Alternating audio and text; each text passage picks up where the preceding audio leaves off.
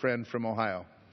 I would thank the chairman for yielding and commend Representative Kelly for offering this important effort and highlighting the importance of the Great Lakes. I feel that you may be the last speaker this evening. I don't know.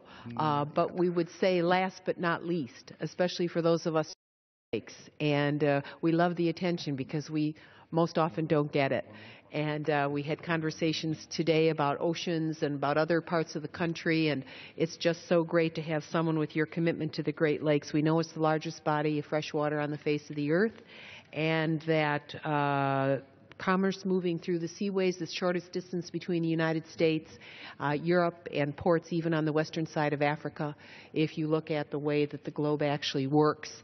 And so to have this kind of work by yourself, by the chairman of our subcommittee, Mr. Simpson, by Candace Miller, by Congressman Visklowski, and so many others that work on Great Lakes issues, it's wonderful to have this team put together and to see that we've done a better job for our Great Lakes in this bill than in past bills.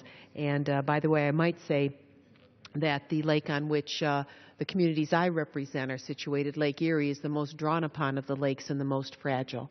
And therefore, and we share her with Canada, so it even gets a little more complex as we move forward. But I just wanted to commend the gentleman. I thank the chairman for giving me the time, and I know the people who are listening from the Great Lakes region greatly appreciate the attention and what we do in this bill to make sure that those lakes are maintained. Thank you.